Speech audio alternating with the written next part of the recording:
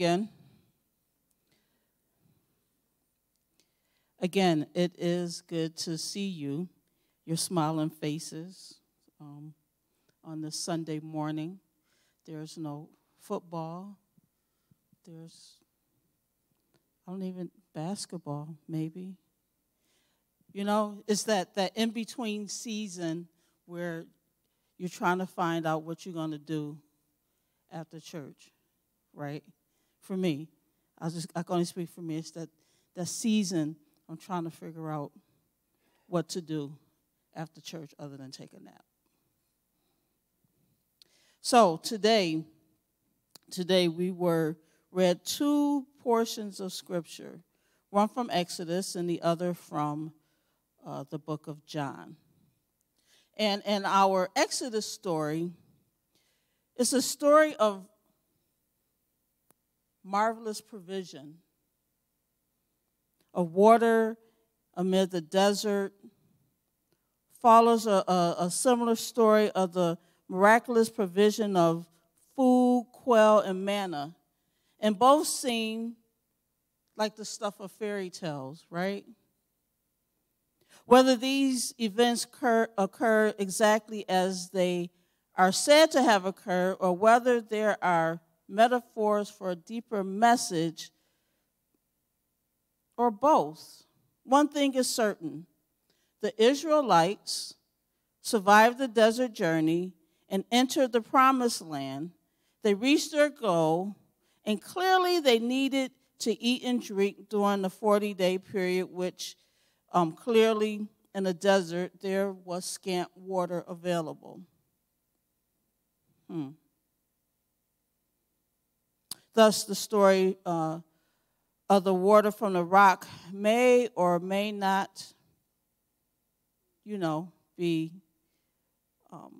give us all the details that we want, but it tells a truth regardless of whatever else you try to read into it.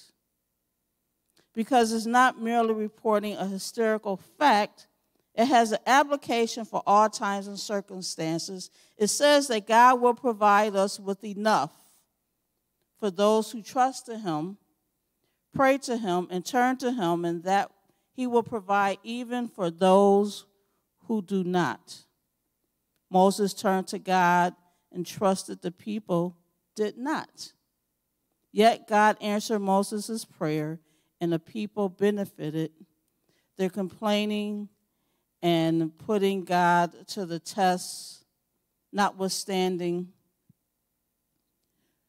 no one deserves God's grace when you think about it. But these people went out of their way to irritate God. Yes, God granted Moses' prayer anyway for them because they were thirsty. And then you look at the John scripture of the Samaritan woman.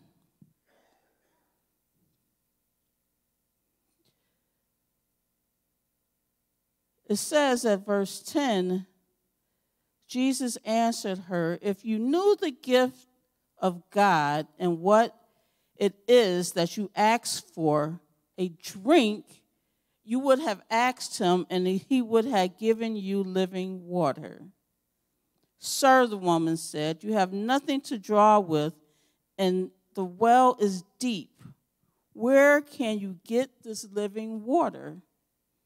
Are you greater than our father Jacob, who gave us the well and drank from it himself, as did also his sons and his livestock?" And Jesus answered, "Everyone who drinks this water will be thirsty again, but whoever drinks the water I give them will never thirst.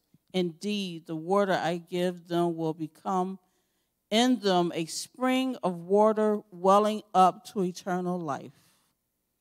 And the woman said to him, "Sir, give me this water so I won't get thirsty and have to keep coming to draw from here." You know, the world that we live in today, we just don't seem to have enough. Enough from one another, enough from God. We seem to want more and more. And I'm always puzzled by that because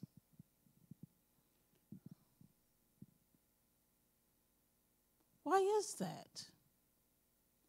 Why, when we have a God that gives us everything that we need and a lot of what we want, we still want more. We just don't have enough. Our scriptures this morning remind us that there is enough. There's enough for all of us. And that we don't have to act the way that we act sometimes because we don't think that we have enough. The disciples, if you look at the John passage, had questions for Jesus when they came and they saw him talking to the Samaritan woman.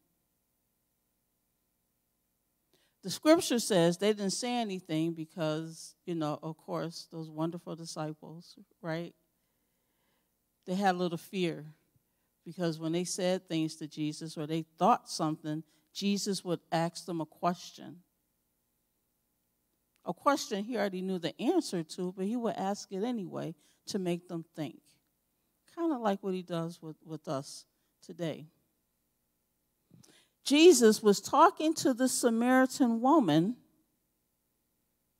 someone that the Jewish people normally didn't talk to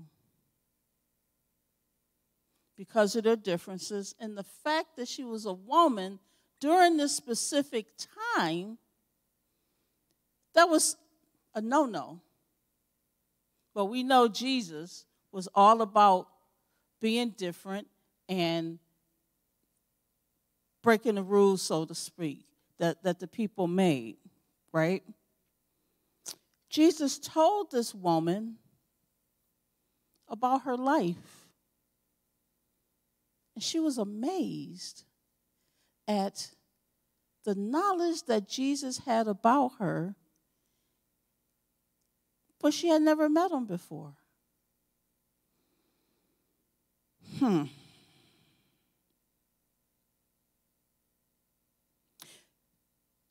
Through this encounter,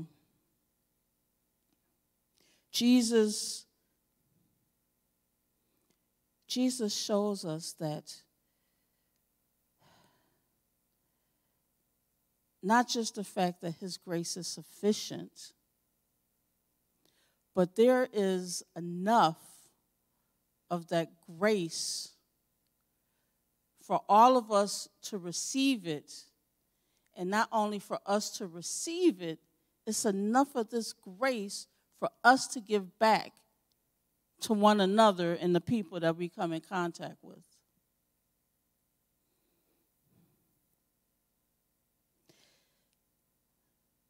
Jesus went out of his way from where he was traveling to this place where this woman came to. It wasn't happenstance. Jesus knew that he had to be there to meet her. He knew that this woman was thirsty. Not just thirsty for water, but she was thirsty for a word of the Lord. She was thirsty because at that point she was dry and barren from the lack of love, being an outcast in the city in which she was living because of the lifestyle that people did not approve of. She was lonely, destitute, looking for love in all the wrong places. We know that song, right? That was her. And then Jesus shows up. He shows up at the right time to help her. He shows up to fill her, to quench this thirst that she had. And she thought this thirst that she had was for water. For the water that you and I drink. I thought I had a bottle up here with me. For water, right, that we drink to keep us alive, to keep us functioning. But she was really thirsty for a word from God. She was thirsty to be filled back up with everything that she had emptied herself to the people in the town that she lived in who turned their backs on her. Jesus showed up right on time. Right when she probably was feeling that there was nothing else that she could do at that moment, Jesus was on the scene to tell her, I have exactly what you need. I have what you're looking for. Trust in me. Read my word. Learn about me. And you will never be thirsty again. The first time he said it, I'm sure, it went right over her head. She didn't get it. But as Jesus talked to her more and more, it began to sink in. It began to sink in that the things that she needed, the things that she was looking for, were not in the people in that town that she lived in, but from a living Savior, someone right there, the Messiah, would answer her prayers and give her everything she needed at that moment. That there was enough. There was enough for her. There was enough for the people that lived there. Her life forever changed. She was not the same after she talked with Jesus. The wonderful thing about this encounter was not just that he quenched her thirst and showed her that there was a more than enough for her and everybody else. He fixed it so that he filled her up so much that it began to overflow. She had more than enough that she ran back to the village, to the very people that shunned her, who wouldn't talk to her. That grace that was abounding on her, she took it back and gave it to the people who didn't even want to talk to her. That's the God that we serve. He gives us more than enough of what we need so that we're able to go back. You know the passage, you make your enemies your footstool. That's what he did. He used the circumstances that she was in that turned the people against her to turn them around for them to want to know who he was. Think about that. Think about the impact that this woman coming out in the heat of the day to get some water from the well, that she got more than the physical water. She got the spiritual water, the living water, and she took it back. And the people who wouldn't look at her before now looked at her in a whole different light. They looked at her in a whole different light.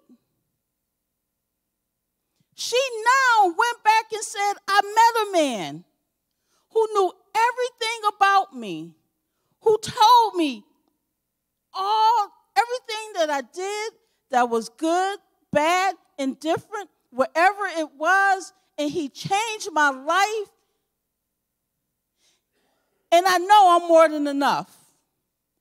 I know that I'm worthy, much more worthy of how you've been treating me.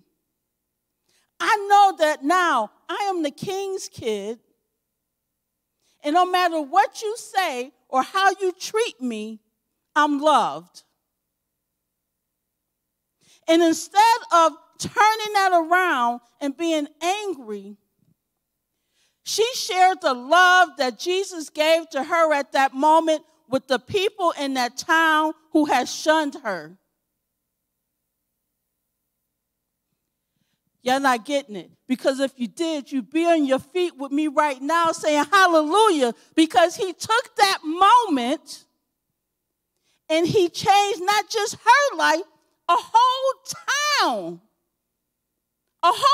town who came back and said, we believe because of what you said, but we went to see for ourselves, and we believe because of the encounter we had with him as well.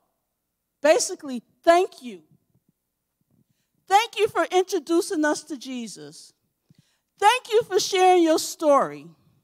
Thank you for believing that you are more than enough because of your encounter with him. Thank you for not being stuck on how we treat you. Basically, it was like an apology. We're sorry. We didn't mean it. We didn't know. But now we know, and because we know the truth has set us free. We can no longer condemn you based on what we see. We have to treat you in love because we had an encounter with Jesus as well. He showed us there's more than enough for all of us. There's enough grace. There's enough mercy that we don't have to stay where we are. We need to go and do like you did and spread this word.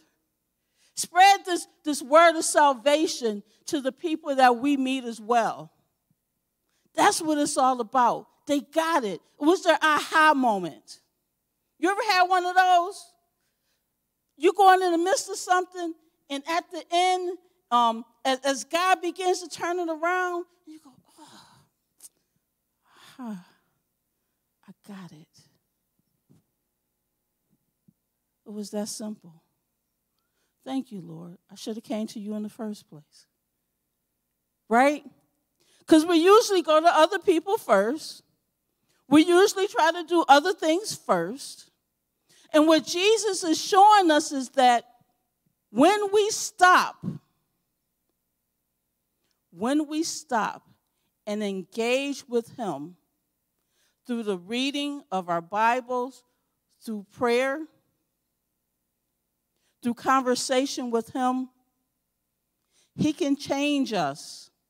He can turn our situations around, because that's what he did, isn't it? Her situation was one way when she met him.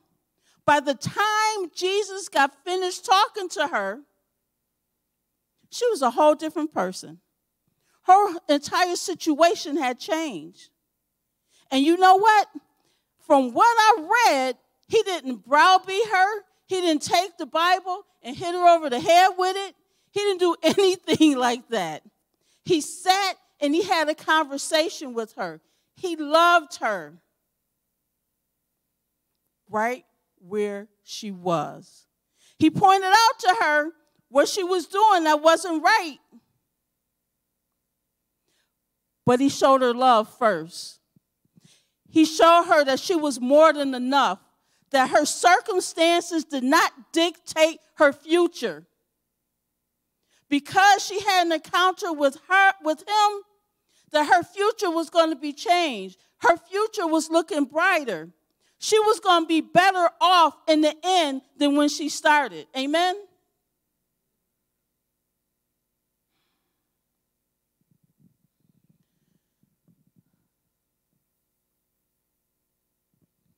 We have an abundance.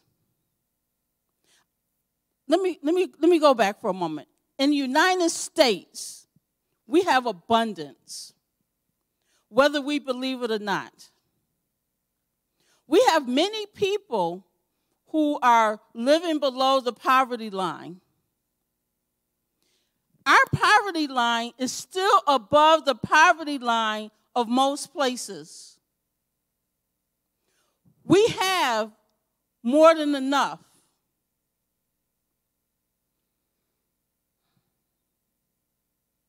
But there's always more that we can do for each other. Sharing our resources, sharing what we have, what God has given us with other people, shows them that there is enough for all of us.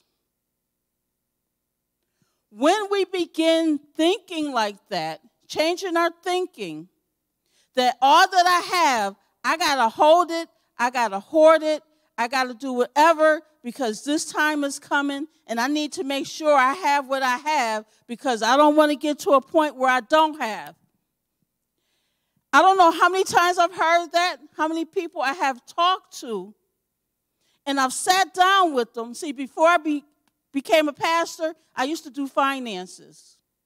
And before that, I used to be a nurse. And I used to have to talk to people, right, about living and doing the things that you needed to do to stay alive and take your medicine. And you know, I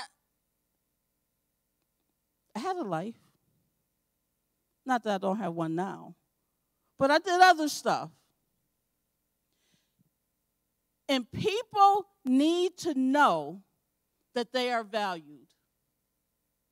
People need to know that where they are is only temporary.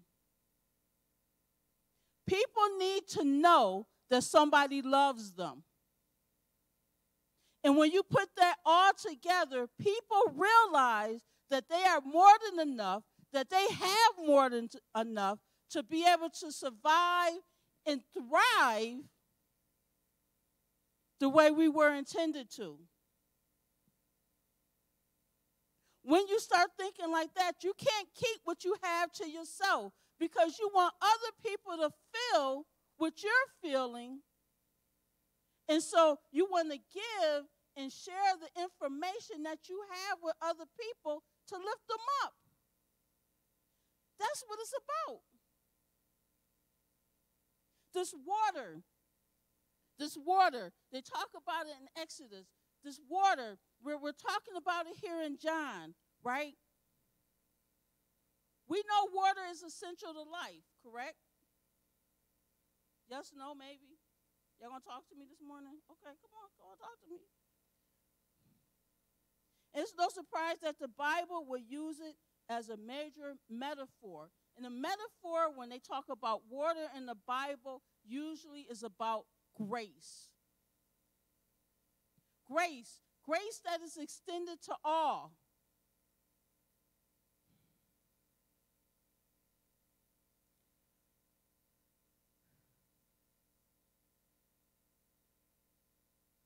Water.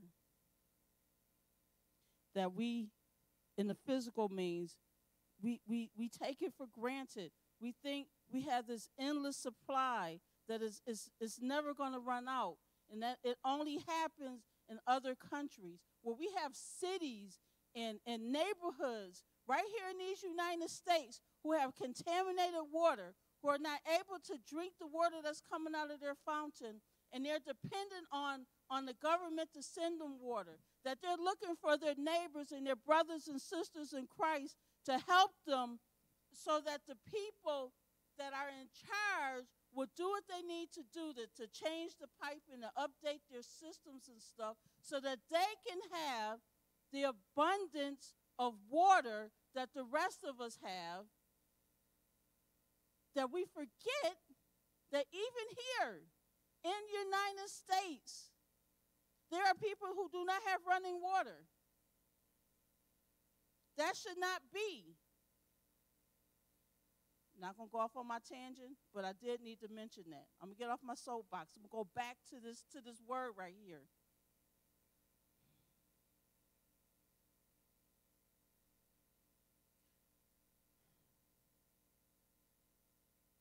The woman at the well. The Israelites in the desert. Shows us, if nothing else, that God provides. He had Moses strike the rock, and water came gushing out.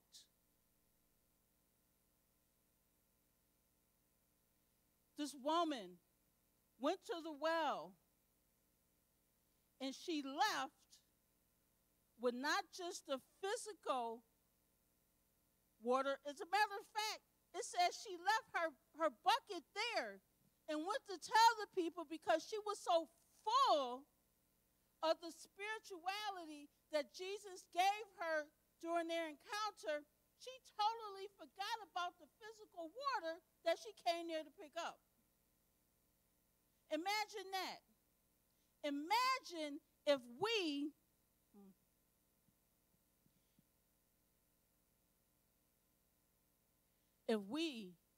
got off our high horses and stepped down and truly met people where they are, we would be willing to help them in their deprivation of water or whatever it is that they are lacking, that they will see Jesus and that they will become part of the family of God if only we were obedient to what we were told to do when we were told to do it. Because I know at some point, God has asked each of us to do something that goes outside of the realm of what we are willing to do, and we've said no.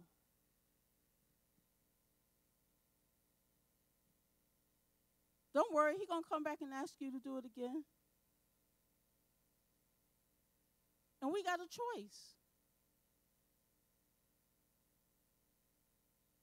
Are we going to show that there is enough for all of us, that through Jesus Christ there is enough?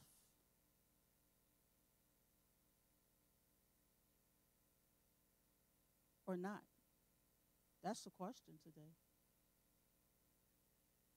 Are we going to be obedient to the call that is on our lives as Christians? Are we going to answer?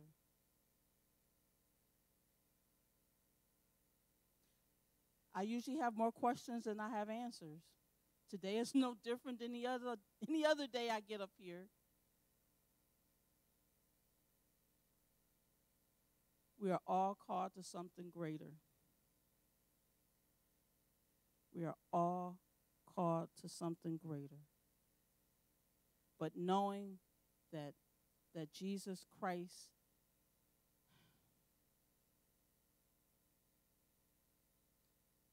showed us and is telling us that there is enough for all of us. That's what I'm going to leave you with today. Reminding you that you are enough, that there is enough,